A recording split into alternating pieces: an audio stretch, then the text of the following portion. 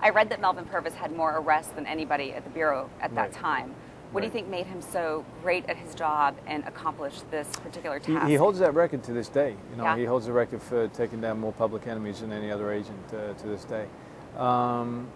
He was very popular with his men. He treated his men incredibly well. He was a very good leader. He had a great vision. He had great integrity. He was very capable of what he did. He had grown up hunting, coming from the country.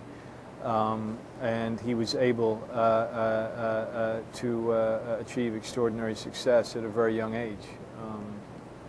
I think he just had an inner integrity, which unfortunately he felt was compromised ultimately during his time in the Bureau and resulted in him quitting. Yeah, it probably took a lot of balls for him to stand up to his boss saying, our men can't do this, right? Well,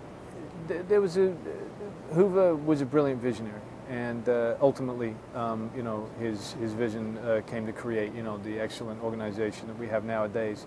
But this is the birthing pains that we're seeing at this point. And in order to achieve short-term success, he requested of his men actions which Purvis certainly felt were morally abhorrent to his nature. And so, in spite of his incredible success, I think that he felt that he paid too high of a price, and that's why he quit the Bureau so soon after taking Dillinger down. You also described him as the Clark Gable of the Bureau. Right. Can you elaborate on that? Right. Well, that was what he was called at the time.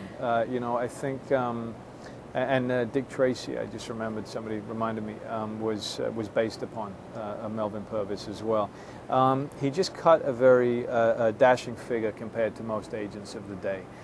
He was very dapper. He wore the finest suits. He drove the finest car. He rode horses in the English riding style. He was a real gent, you know. Yeah.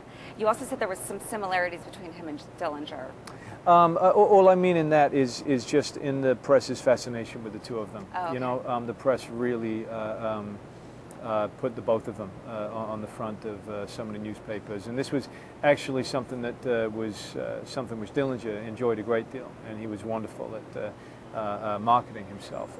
Purvis, however, was very uncomfortable with that and always went out of his way to try to credit the agency as a whole and Hoover for any success. Okay. Obviously, you are very detail-oriented in your performances, and Michael Mann is very detail-oriented in his filmmaking. Yeah. How did you two come together, and did he help you get deeper? Is that possible? Absolutely. Absolutely. No. How? It's a wonderful experience working with Michael. He's a fascinating man, and I think one of the finest filmmakers around. You know, he approaches every movie like an investigation. You know, he did make a great detective. He has an encyclopedic knowledge of each and every subject that he tells a story about. He's very thorough and incredibly articulate, you know, and very satisfying to work with such a man. And how was it training with the guns? That was enjoyable, you know. The guns. Are you becoming a little boy again? We're fairly simple to handle, you know. And Purvis was somebody who was very capable with weapons. Okay, thank you so much. All right, thanks.